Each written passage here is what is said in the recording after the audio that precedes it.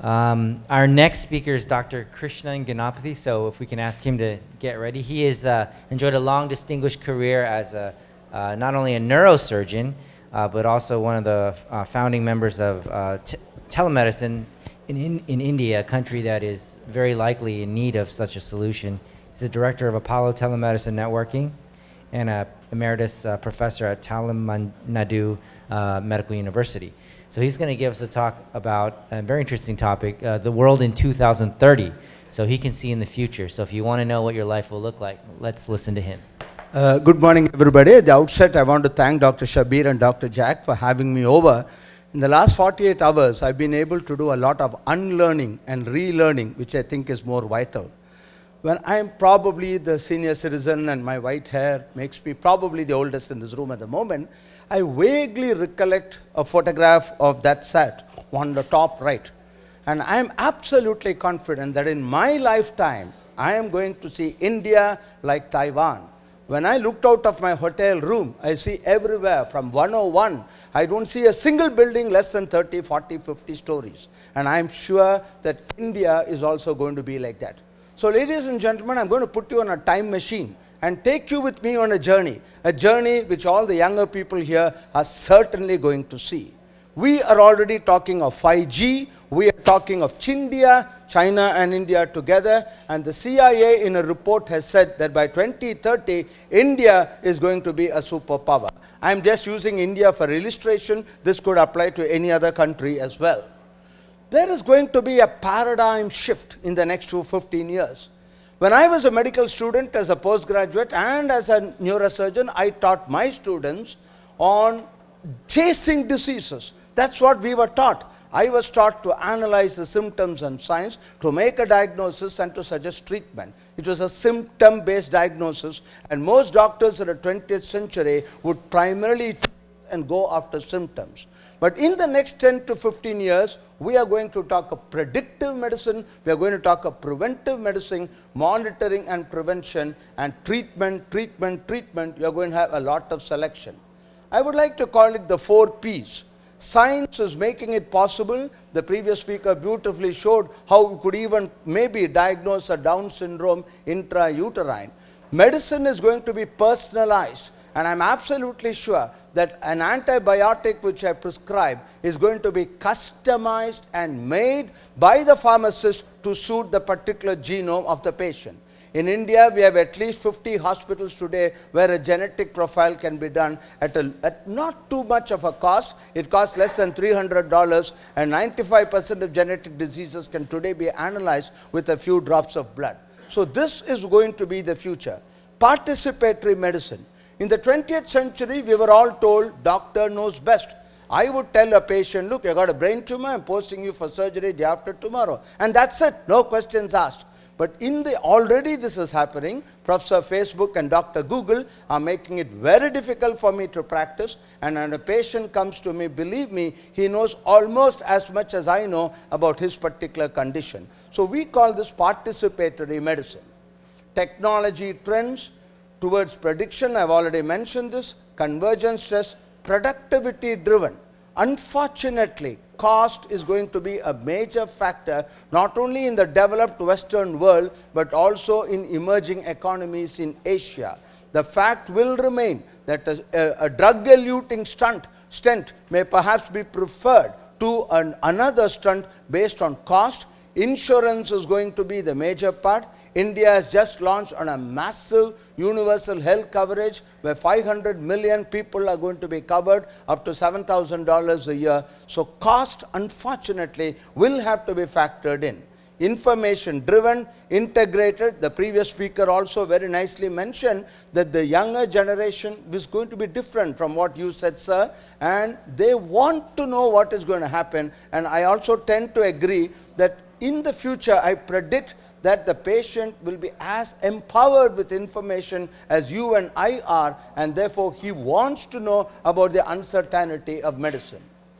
Again, when I was a student and a doctor, it was a regular pyramid scheme. We have about 38,000 primary health centers, then we have a district hospital, a medical college, national institutes and so on. But the trend is changing completely. We now talk about a primary teleradiology and telepathology. Very soon, the days will be gone when a pathologist will have to physically be present in a district hospital. I foresee that we will have a huge building where pathologists from the entire state, at least every state will have a center for pathology, and every single slide from the 2,000 hospitals in that particular state will be sent through the internet, and with the assistance of artificial intelligence, maybe these pathologists will go. I got a beautiful WhatsApp message a few days ago which said, the patient will see you now. I think that is what is going to happen. Instead of you waiting for the doctor will virtually come on your screen. This is already happening, and it's only a question of time before mHealth is fully integrated into the healthcare delivery system. I think this complex slide summarizes it very well, even from before you're born and even after you die. A few weeks ago, at the All India Institute of Medical Science, a young woman wanted the sperms from her brain-dead husband, a young husband, to be removed so that she could have an IVF later. This had no precedent at all. She went to court, and even the courts did not know whether this could be authorized or not. So this is what is happening, and this is going to be the future. So you can see here, the doctor is only going to be a small part of the entire healthcare system. In fact, I'll be thankful if I'm somewhere in the decision-making system. You people have literally taken over the healthcare industry, and people like me, I belong to the BC era. Before computers and before Christ were one and the same. I am the last neurosurgeon in India who was trained before even the CT scan came. Today, the healthcare industry is taken over by geeks, by technical experts, by healthcare economists, and old-fashioned clinicians like me are literally an endangered species. So we talk of next-gen drug database, we talk of national electronic record, we talk of remote monitoring, and you name it, and all this. At the moment, these are available only in a few centers. I'm again using India as an example.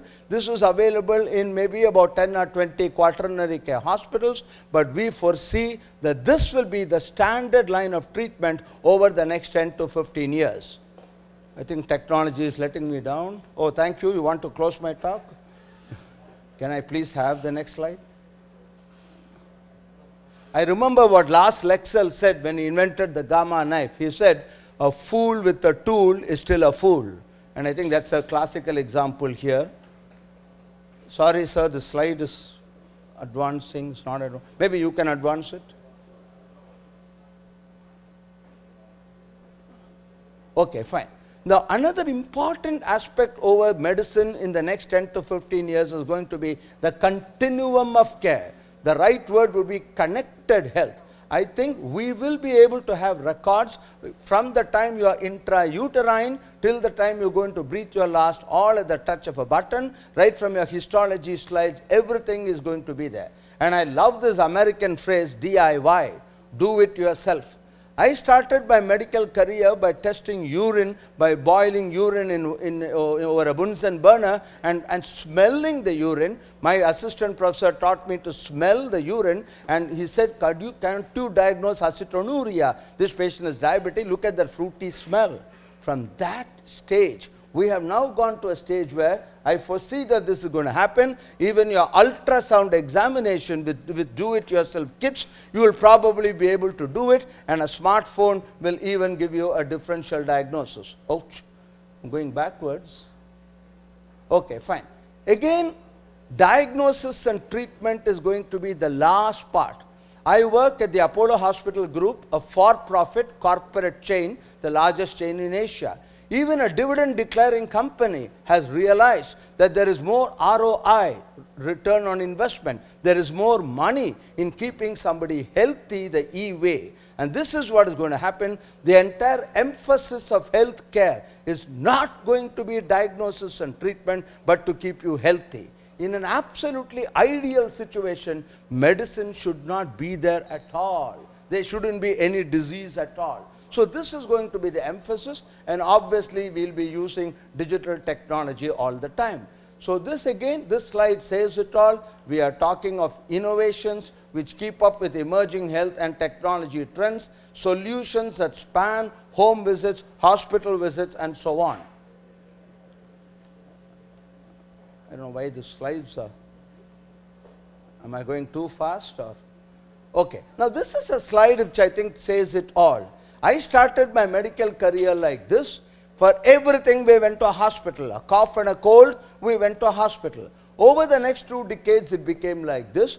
Several things were done at home, and in the next 10 years, this is cyber care is going to totally change everything, and I am absolutely sure that hospitals will only be for cardiac transplant, renal transplants, bone marrow transplants, polytrauma, and so on and so forth. Even myocardial infarction, COPD, etc., diabetes, hypertension, you name it, dengue, infectious fever, whatever it is, will be treated at home with the supervision of somebody located elsewhere. So this is going to be a radical change in healthcare. Just I can't help spend a minute about the massive universal health coverage which is going to take place in India, the largest ever attempted on this planet. Technology will bridge the gap, state-of-the-art information communication technology, and even artificial intelligence. Again, we have already started talking of the digital patient. Can you help me with the slide? It's not moving. Okay. Now, for any progress in healthcare, you require the entire support of the government. Without government support, it's just not going to happen. I think my projector is getting into fits. Oh, here is it. Okay, okay.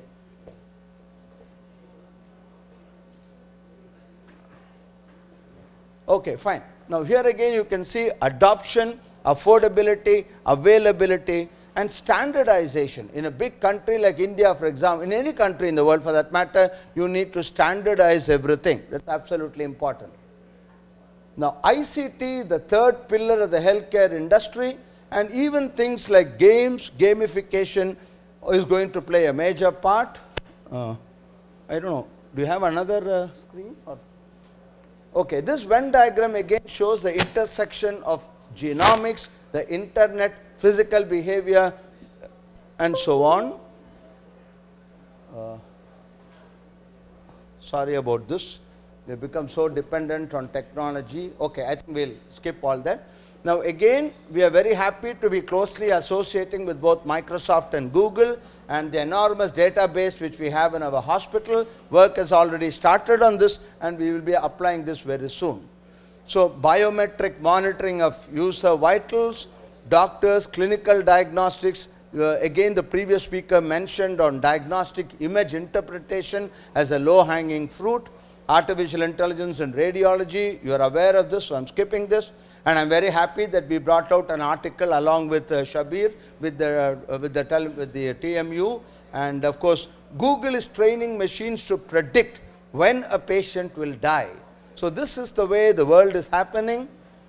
And mirror, doctor mirror, this is, I understand this is just coming into practice. It's not yet commercially available, but it's just a question of time. Intelligent toilets are already available in Japan. I don't know whether it's available in Taiwan, but just imagine a picture where you go empty your bladder, and within 1.5 minutes you get a beep, beep, beep on your smartphone, and your healthcare provider says, hey, look, there was microscopic hematuria, there were a couple of RBCs in the urine which you passed now, you are 68 years old, you better come immediately for an ultrasound scan or an MRI scan, get your PSA, and so on and so forth.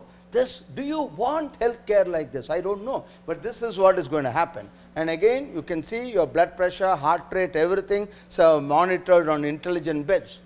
When I was a medical student, and even much, much later, I was taught that the temporal lobe is the one which is responsible for the auditory cortex, and you see with your occipital lobe.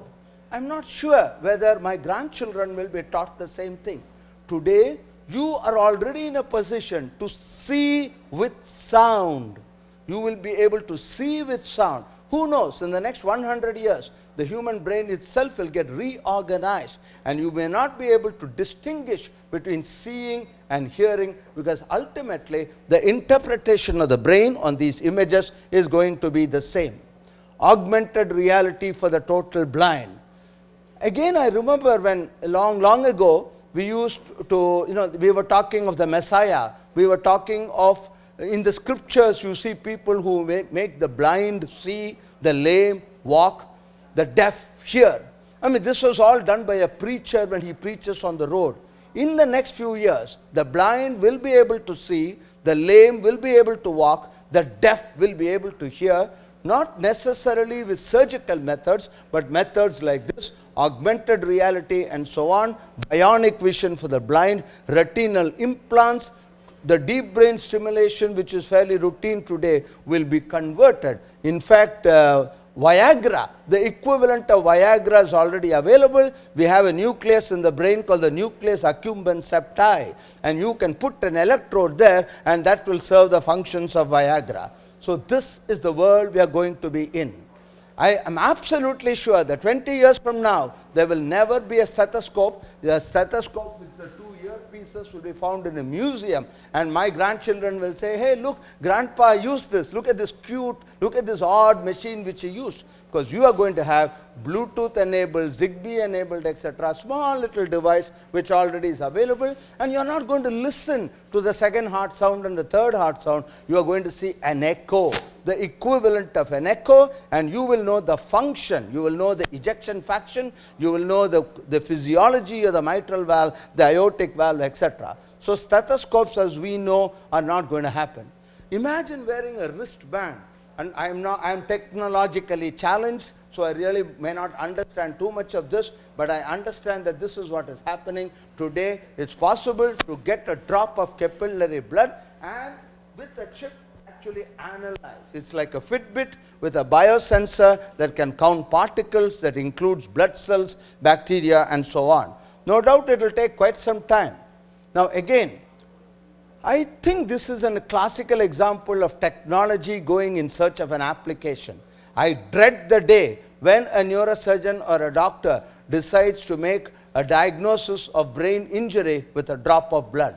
I personally am very uncomfortable, but they say that today the blood-brain barrier is broken when there is a neuronal injury, and you can evaluate a biomarker called interleukin-10 with a drop of blood, and this will tell you that the neurons are injured. Of course, my question would be, so what? I mean, what if the neurons are injured? How does that alter the line of management? I strongly and firmly believe, and I was very happy that the previous speaker from MIT mentioned that, emphasized that at the end of the day, it's the patient whom you treat. Do not go in search of an application because you have a technology. Ultrasound on a smartphone, high-grade urine analysis. 2 years ago, a paper was presented at the American Association of Neurosurgeons on diagnosing cerebral arteriovenous malformations by a urine examination. Imagine when I appeared for my neurosurgery exam, if I told my examiner, he asked me, what investigation will you do? And I told him urine examination to diagnose a brain tumor, you know what would have happened, the consequences. But this is going to be a possibility in the next 10 years from now. Again, a couple of weeks ago, India carried out the first in vitro fertilization. A young lady, her mother had CA breast, grandmother had CA breast, genetically proved with genomic analysis, BRCA1 gene was carried, and when she got pregnant, the fetal medicine specialist, we now have departments of fetal medicine, removed the oncogene from her egg, and the baby whom she delivered, it has been proved that the breast cancer inducing gene has been successfully removed. So this is not science fiction. So this is going to be fairly common in the years to come. Next time you want to murder somebody, don't be so crude as to take a gun and shoot him. All you need to do is, maybe it's inappropriate here, the word hackathon, hack is used as a different concept, but a former vice president of the United States who had a pacemaker, an attempt was made to murder him by resetting the pulse rate from 70 per minute to 0 per minute. Luckily, it was identified in time, and after that, the FDA today have issued orders. More than 20,000 pacemakers had to be recalled because they were not secure enough to prevent an outsider from emptying this. So this is the world we are going to live in.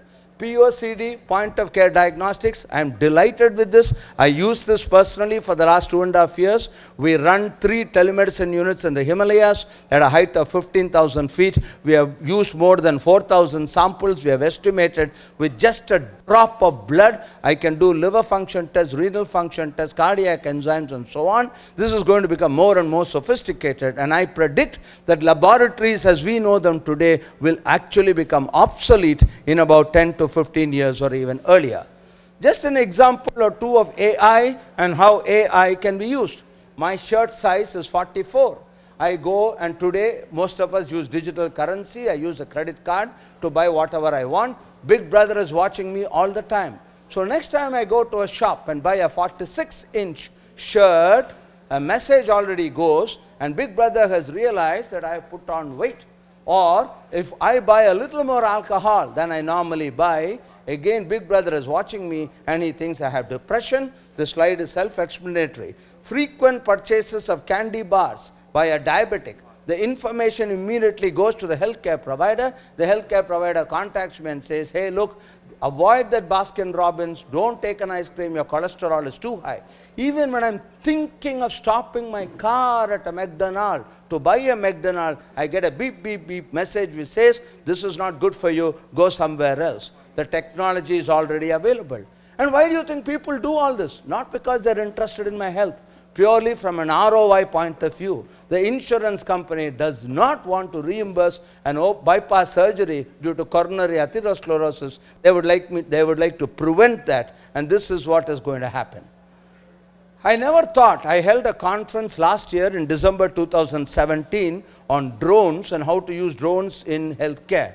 I never thought within 9 months this would become a practicality, and on December, the government of India has now made clear the rules and regulations.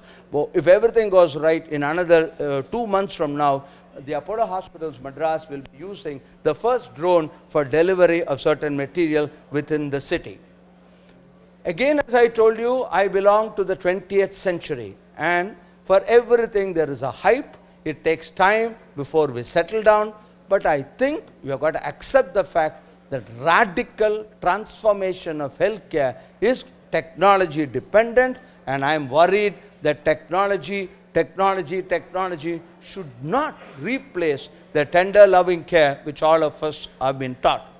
Are you ready for a hospital which has no patients? I am ready.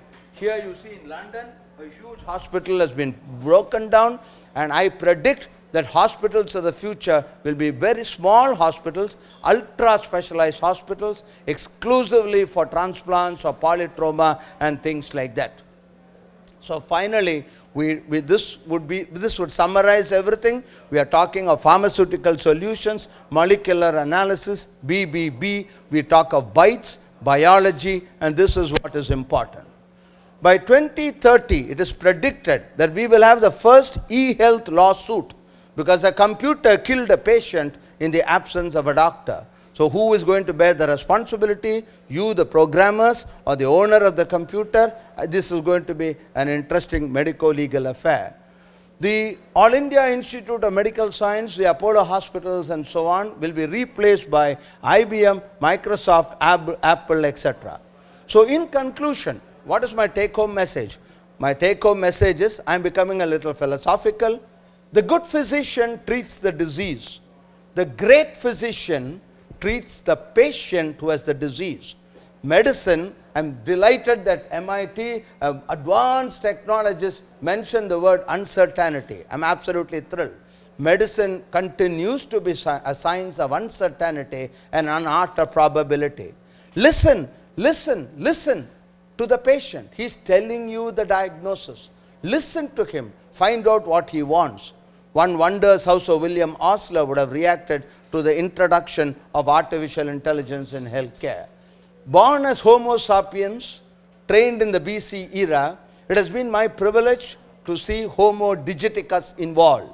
Marty Cooper, whom I met at an American Telemedicine Association meeting about 10 or 12 years ago, I spent a few minutes discussing with him how he invented the mobile phone, would never have thought.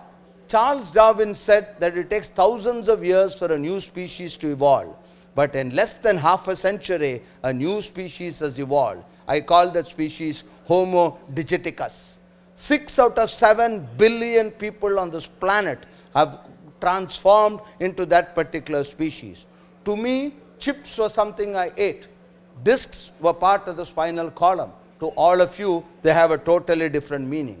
And when I said semiconductor, I was looking at an orchestra, but to you, it has a totally different meaning. So this is the world, and I dread the day when in the theater, nurse, get onto the internet, go to surgery.com, scroll down and click on the "Are you totally lost" icon.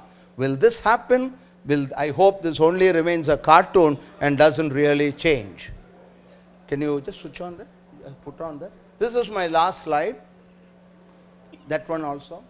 I want the audio. Even when I became a grandfather,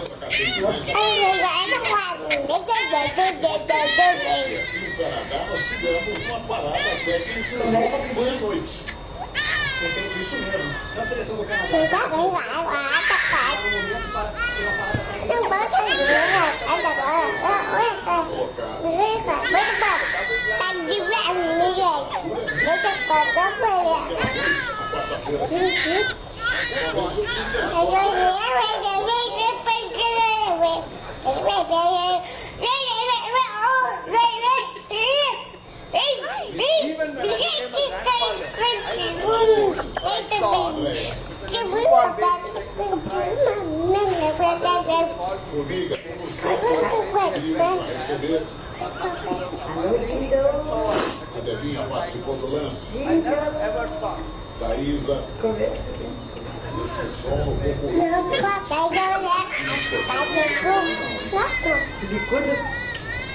never thought that a 2-month-old baby would become addicted and dependent on a smartphone.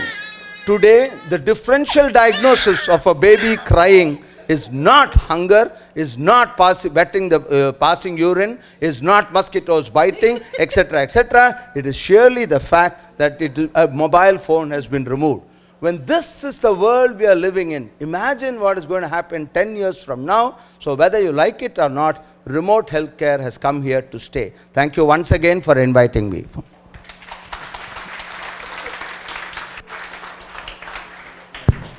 If there is time and there are any questions, I would be happy to take them.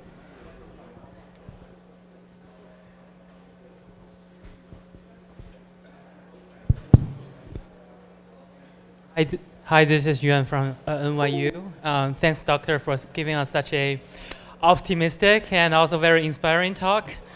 So my question is about potential consideration in terms of social justice and this increasing digital divide between rich and poor.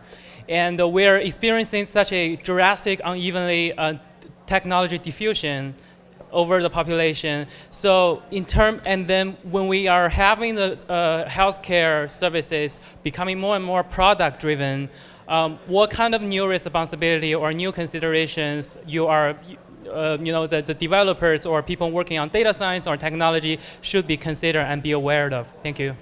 Thank you for that question. Actually, it's the other way about. I'm giving India as an example. Today we have 1.1 billion mobile phones in the country. The mobile phone has leveled the playing field. Gone is the disparity between the rich, the super rich, and the below poverty line. It's sad, but there are more mobile phones than toilets in India. This is a fact of life. So I think technology, contrary to a general perception, bridging the gap, costs have come down, and the availability of information to the poorest of the poor has actually driven them as a motivating factor. So I am not worried that technology will be the prerogative of the rich and the super rich. On the contrary, it levels the playing field. One. My request, and I tell this wherever I go, and I'm worried about it. I see all fantastic young boys and girls here, superb. I mean, your intelligence is amazing, etc., etc. But please, please, please, get a clinician. I know it's very easy to say. I know it's extremely difficult. But you need the end user in whatever product you develop. I happen to be on the committee for the Government of India to evaluate research proposals. And in India, I see lots and lots of proposals. I'll give you an example. There was one team which submitted a proposal for a mobile dialysis unit in a briefcase. The idea was fantastic. They had done the physics, they had done everything.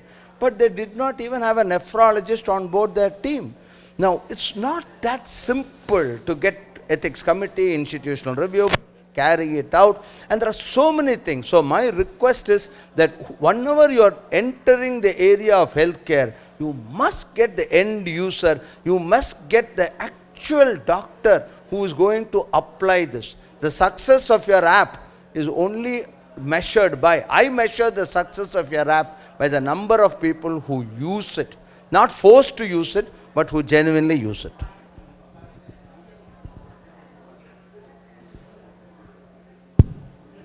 Thank you so much. Can we give him a hand again?